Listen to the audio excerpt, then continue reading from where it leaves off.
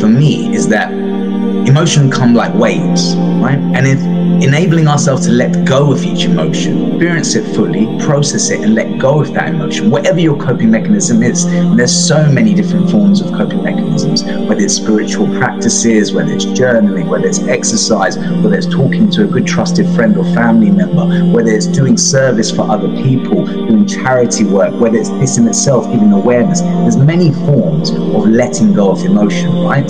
There's positive ones and negative behaviors.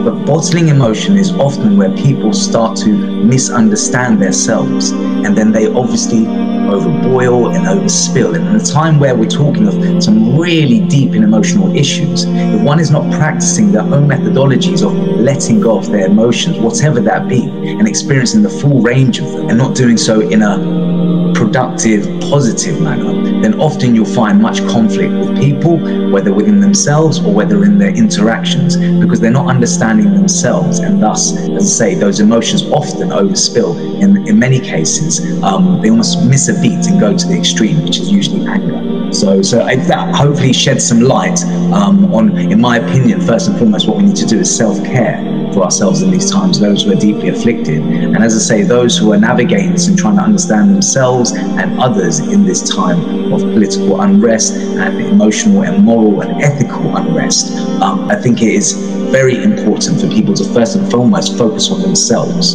right? Rather than pointing a finger at others and not seeing the three that come back. Because ultimately, we're all trying to do very good work and at the same time trying to educate people. But I'm also noticing lots of fictitious kind of like, relations with people, even in just everyday conversations. I have many Jewish brothers and sisters who are my good friends. The minute I started posting any of this stuff, it got serious, and people's questioning even, your friendships.